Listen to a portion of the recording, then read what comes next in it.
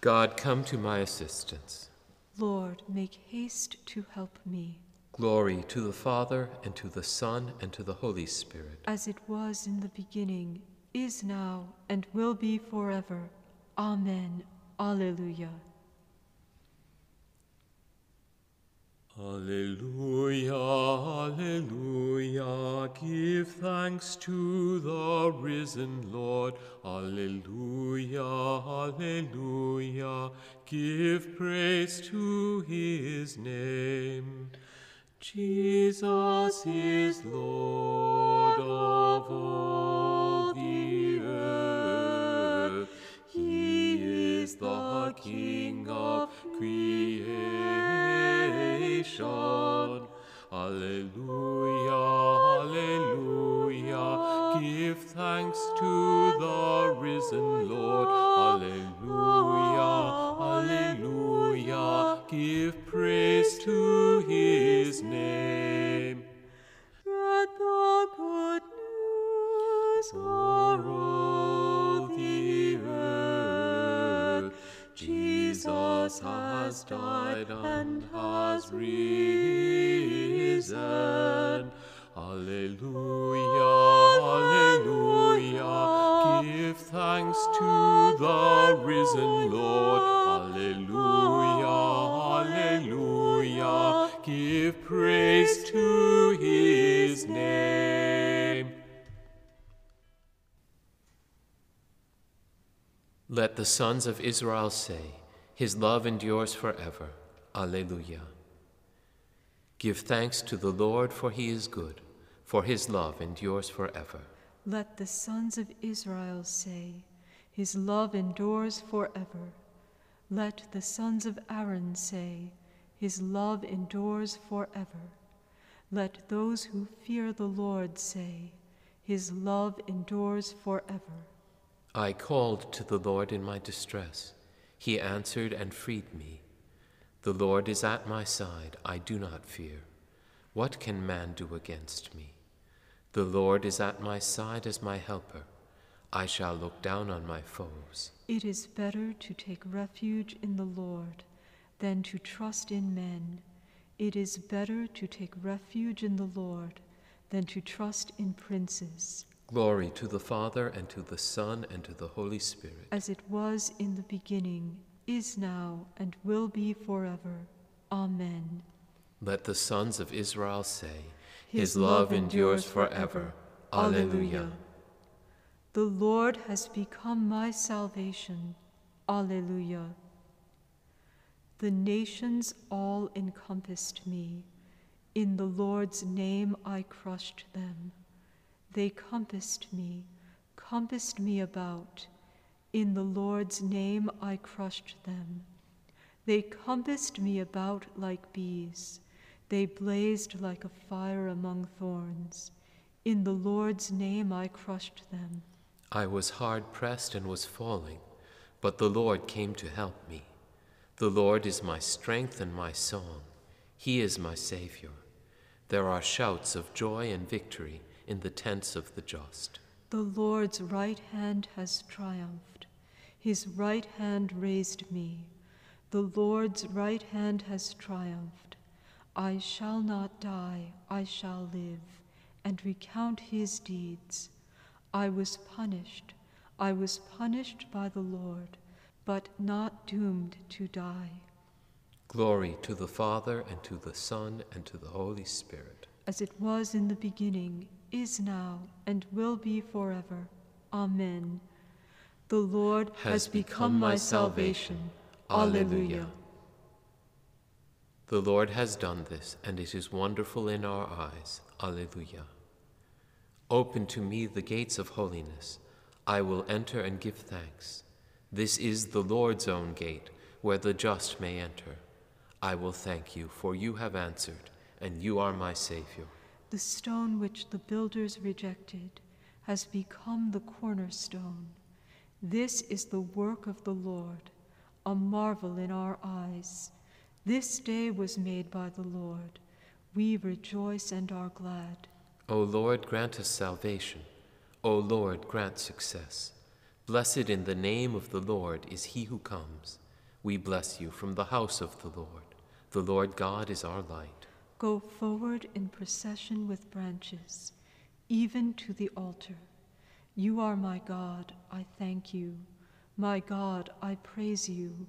Give thanks to the Lord, for he is good, for his love endures forever. Glory to the Father, and to the Son, and to the Holy Spirit. As it was in the beginning, is now, and will be forever. Amen. The Lord has done this, and it is wonderful in our eyes. Alleluia. Christ Jesus, you have risen from the dead. Alleluia. Let the heavens and the earth rejoice. Alleluia. From the first letter of the Apostle Peter. You married women must obey your husbands, so that any of them who do not believe in the word of the gospel may be won over apart from preaching through their wives' conduct. They have only to observe the reverent purity of your way of life, the affectation of an elaborate hairdress, the wearing of golden jewelry, or the donning of rich robes is not for you. Your adornment is rather the hidden character of the heart, expressed in the unfading beauty of a calm and gentle disposition. This is precious in God's eyes.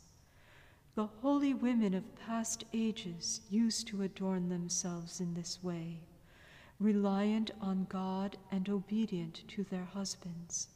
For example, Sarah, who was subject to Abraham and called him her master.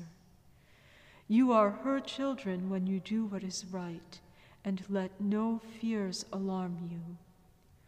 You husbands, too, must show consideration for those who share your lives.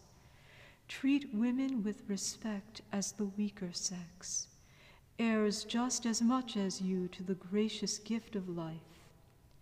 If you do so, nothing will keep your prayers from being answered.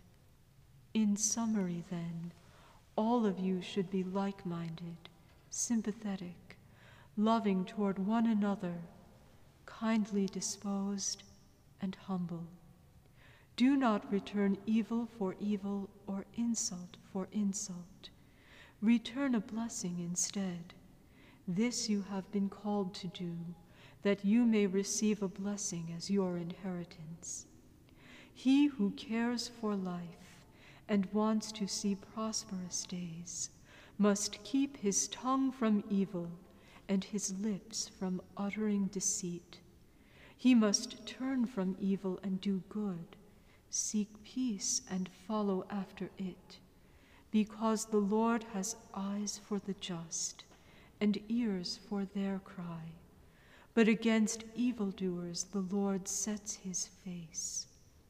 Who indeed can harm you if you are committed deeply to doing what is right? Even if you should have to suffer for justice' sake, happy will you be. Fear not, and do not stand in awe of what this people fears. Venerate the Lord, that is, Christ, in your hearts.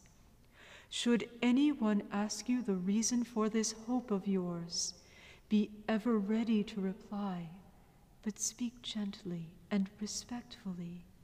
Keep your conscience clear, so that, whenever you are defamed, those who libel your way of life in Christ may be shamed. If it should be God's will that you suffer, it is better to do so for good deeds than for evil ones. Blessed are you when men hate you and curse your name as evil because of the Son of Man.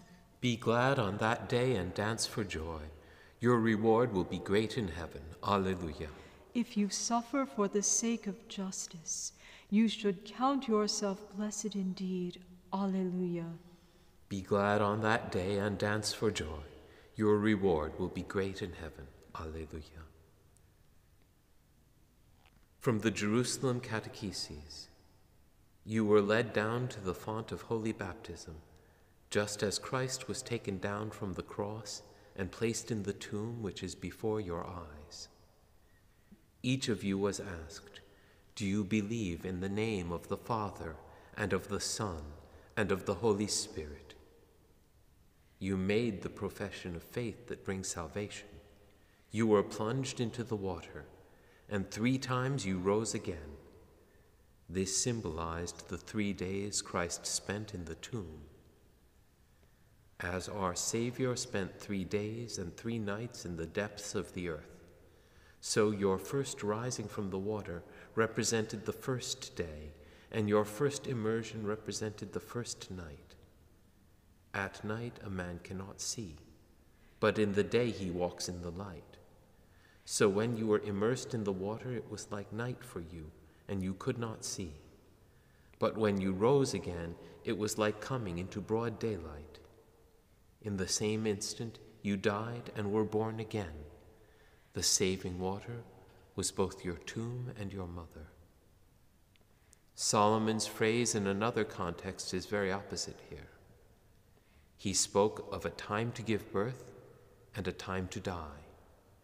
For you, however, it was the reverse, a time to die and a time to be born, although in fact both events took place at the same time, and your birth was simultaneous with your death. This is something amazing and unheard of. It was not we who actually died, were buried, and rose again. We only did these things symbolically, but we have been saved in actual fact.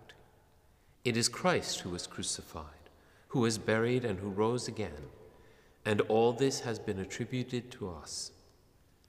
We share in his suffering symbolically and gain salvation in reality. What boundless love for men! Christ's undefiled hands were pierced by the nails. He suffered the pain. I experience no pain, no anguish, but by the share that I have in his sufferings, he freely grants me salvation. Let no one imagine that baptism consists only in the forgiveness of sins and in the grace of adoption. Our baptism is not like the baptism of John, which conferred only the forgiveness of sins. We know perfectly well that baptism, besides washing away our sins and bringing us the gift of the Holy Spirit, is a symbol of the sufferings of Christ. This is why Paul exclaims, "Do you not know that when we were baptized into Christ Jesus, we were, by that very action, sharing in his death? By baptism, we went with him into the tomb." These newborn lambs sing Alleluia as their song of praise. They have come to the streams of living water. Now they are filled with radiant beauty. Alleluia. Clothed in white robes and with palms in their hands, they stand in the presence of the Lamb. Now they are filled with radiant beauty. Alleluia. You are God, we praise you. You are the Lord, we acclaim you. You are the eternal Father. All creation worships you. To you all angels, all the powers of heaven, cherubim and seraphim sing in endless praise. Holy, holy, holy, Lord, God of power and might. Heaven and earth are full of your glory. The glorious company of apostles praise you. The noble fellowship of prophets praise you. The white-robed army of martyrs praise you. Throughout the world the Holy Church acclaims you. Father of majesty unbounded, your true and only Son, worthy of all worship, and the Holy Spirit, advocate and guide. You, Christ, are the King of glory, the eternal Son of the Father. When you became man to set us free, you did not spurn the Virgin's womb. You overcame the sting of death and opened the kingdom of heaven to all believers. You are seated at God's right hand in glory. We believe that you will come and be our judge. Come then, Lord, and help your people, bought with the price of your own blood, and bring us with your saints to glory everlasting.